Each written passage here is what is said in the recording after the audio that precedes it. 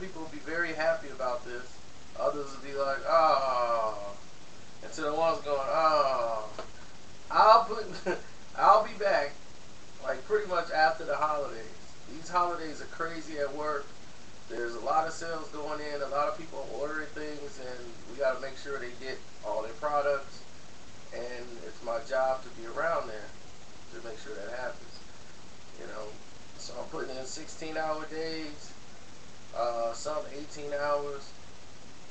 Been a lot of theft at the company from the materials, and it's stupid. It's like, why steal something? You got a great opportunity to make money. They're giving you free overtime, unlimited overtime. You can make tons of money. All that merchandise you can buy yourself. Why steal it? I mean, it's just stupid. Now you're just going to lose a job for what? A sports t-shirt or memorabilia? This doesn't make any sense to me. Now let's move on from that to boxing, because I probably won't be around for a while. The Khan Madonna fight, I pretty much broke that down, that a lot of people seem to forget Madonna was knocked down 3 times by Victor Ortiz before he even got knocked out. Ortiz just quit. He didn't really get knocked out by Madonna, even though he was hurt in the fight. But Madonna just really got schooled by a boxer like Chop Corley. That's why they took this fight. Before, that's why a lot of people are like, why would Amir Khan take this fight with Madonna? Before would never take this fight. Similar to Oscar De La Hoya and Fernando Vargas. De La Hoya wasn't going to fight Vargas until he saw the Trinidad fight. Then they saw the fight after the Trinidad fight and said, oh, okay, yeah, we got to make this Vargas fight now. We got to get him now. And that's what fighters wait for. They wait to see flaws. And they wait to see wear and tear. But if the name is still high, run off the name and make your money and dominate and look like you're just as good as the first guy that beat him. Wow. So, dealing with that, we get back to the Khan situation. Amir Khan is a pure boxer. He has a lot of speed, very fast, and he can get there first.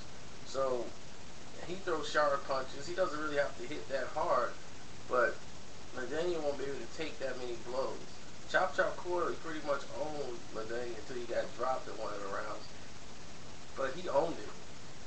He owned him that fight, and they screwed him because Chop is just a journeyman. He wasn't supposed to get the win anyway. It was supposed to have been a fight to give Madonna some work. But he showed people that this guy is very beatable.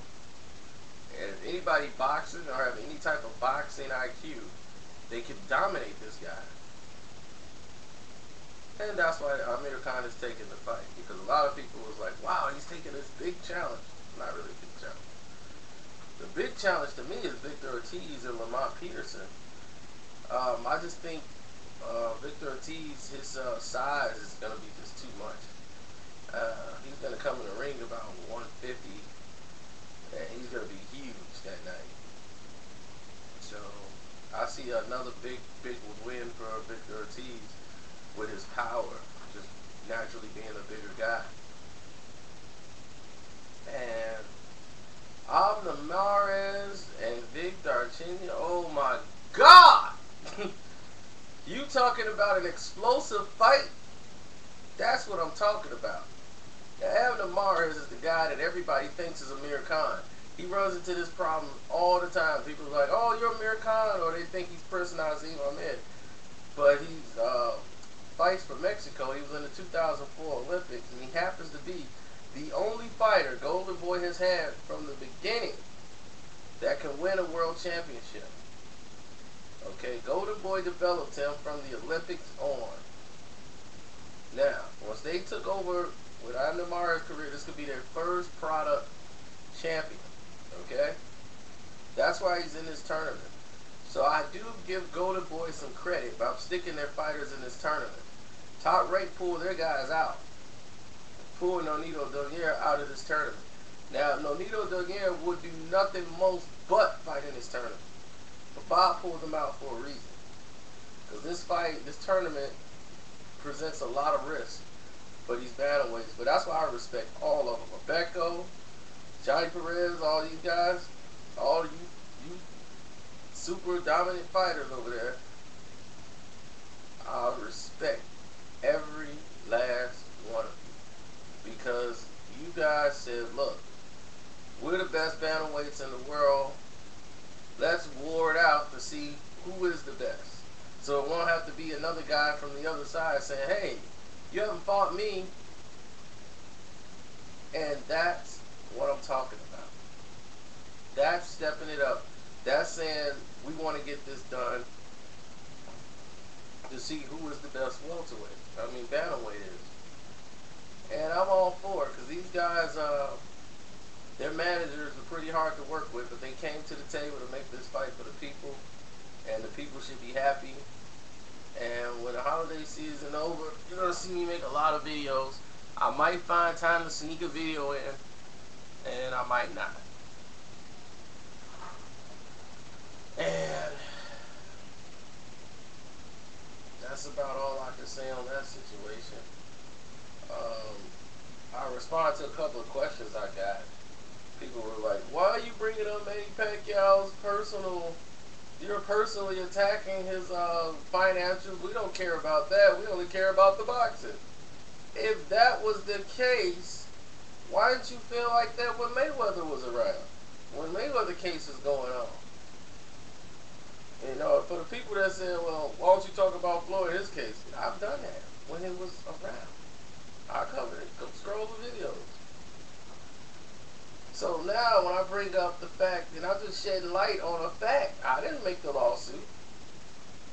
Even though I should fax a copy to the IRS and show that he's got tax fraud. Writing over monies into his wife's name. She's not on the contract. That's avoidance. I know what you're doing. That's tax fraud, buddy. Put it in my wife's account. We'll put it in mine.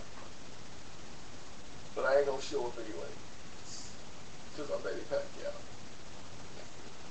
Never saw a contract I didn't like.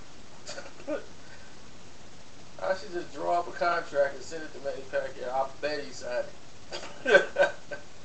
This guy's ridiculous.